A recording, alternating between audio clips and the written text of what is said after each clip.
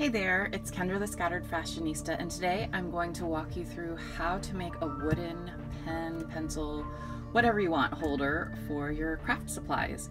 This was initiated based on a tutorial I saw on Pinterest and then saw again on Facebook a while later.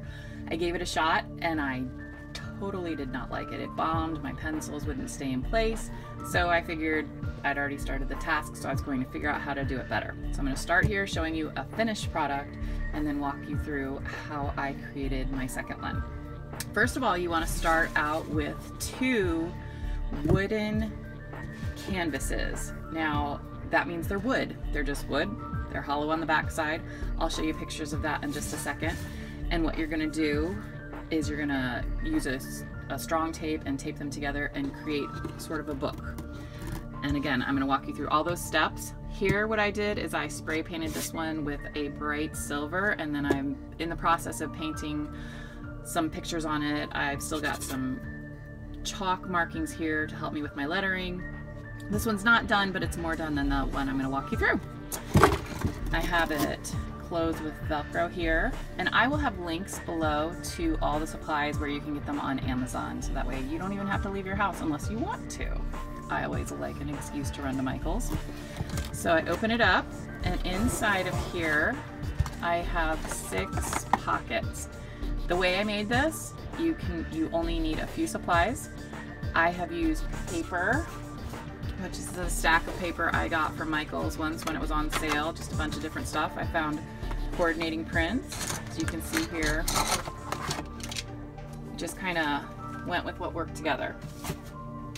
And so I have a spot for all my different pens and pencils, and then when I close it, everything stays separated, and I can take it with me, or I can leave it on the counter and just use this as a display item because this is my word for the year this year. All right, so let me put that away and I'm going to show you the supplies.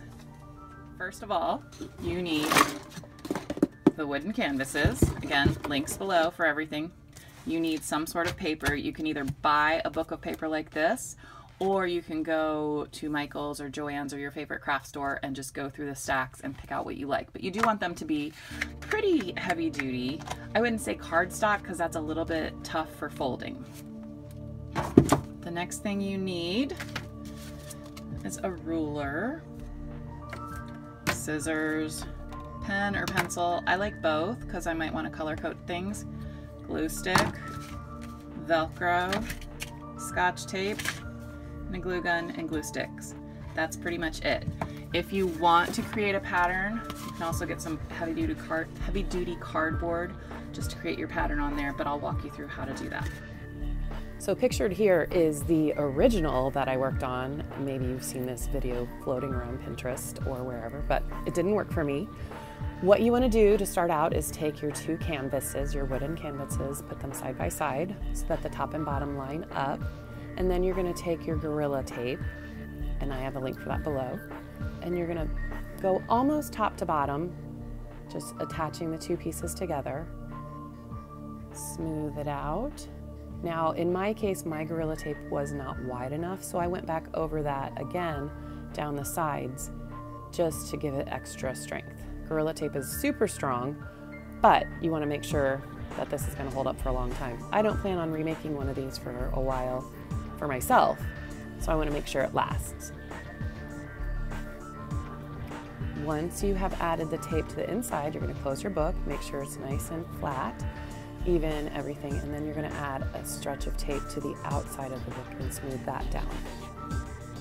After you finish the tape on the outside, you want to open your book back up and check to make sure there's no exposed tape on the inside. In my case there was, so I took a little piece of tape on the top and bottom and just covered that up because I didn't want any dust or anything to get stuck to that.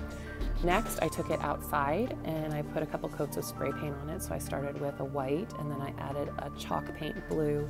And once that was dry, I sanded it down to give it kind of a shabby chic look.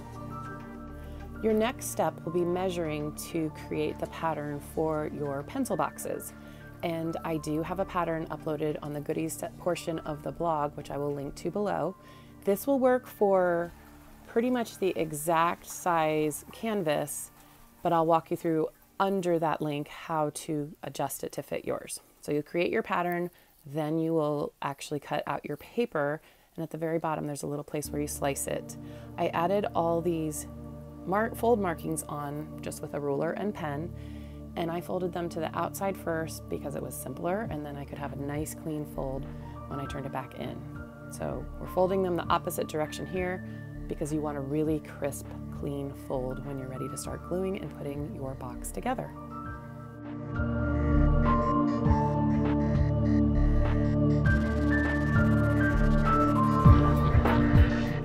Once you've created all your folds outward, you're just going to turn them back inward and smoothly press those folds down again for that crisp, clean line.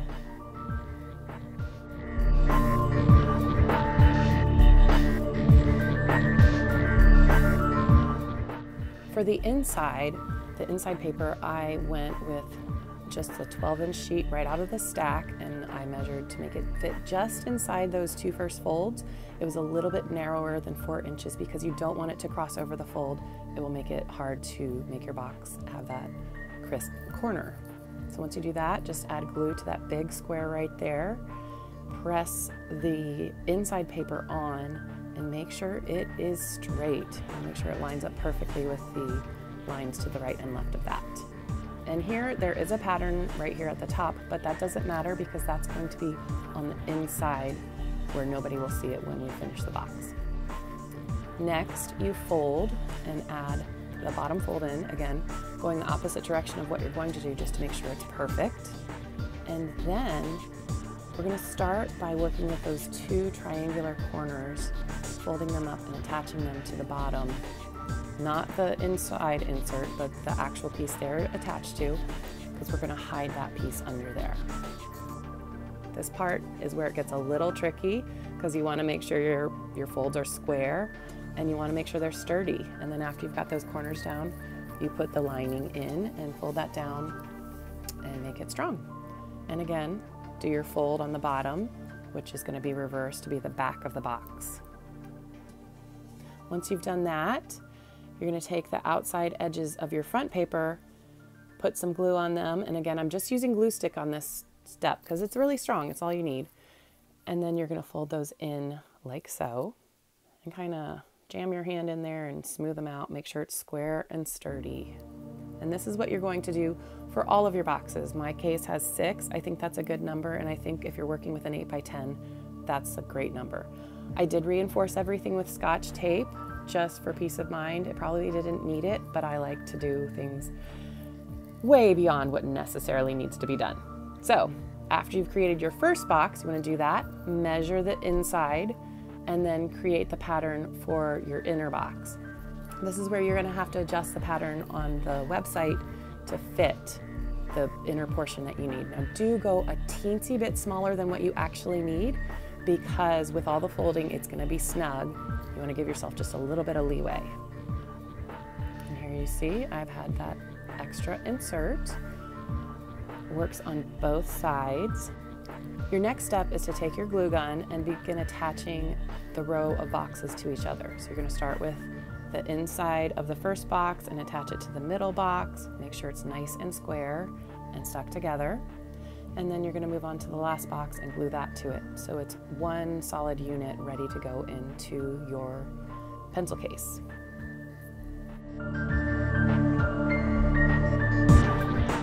After you've glued together both sets of 3, you're going to then double check that it fits in your pencil case, the wooden canvas, and start adding glue to the sides, back, and top of the wood. Now you're not going to go all the way to the top of your boxes necessarily, because we'll be able to do that after we have gotten them securely in. We'll finish the gluing at the top, just to give you a little space to work with that. So make sure it's nice and sturdy, snug. You've got enough glue in there. Make sure it's not falling out. That's very important.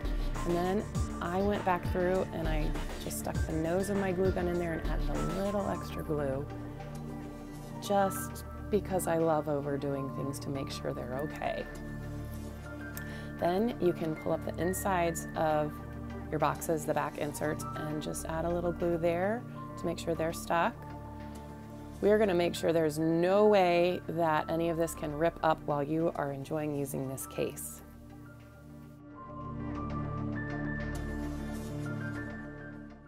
On this box, I used ribbon to cover up the seams between where the boxes are glued together. However, in my other box, I used washi tape. That works just as well, but because washi tape is removable, you still want to glue it down. I used a glue gun that seemed to work well for me. So you want to measure your ribbon, make sure it fits, and then one by one, add that in.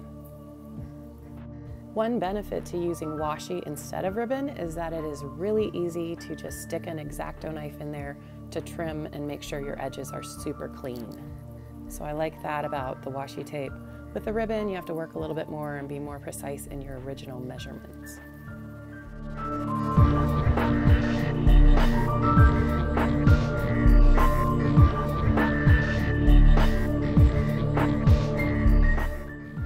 Once you've completed the ribbon for the first side, you're going to flip it over and do the same thing on the opposite side.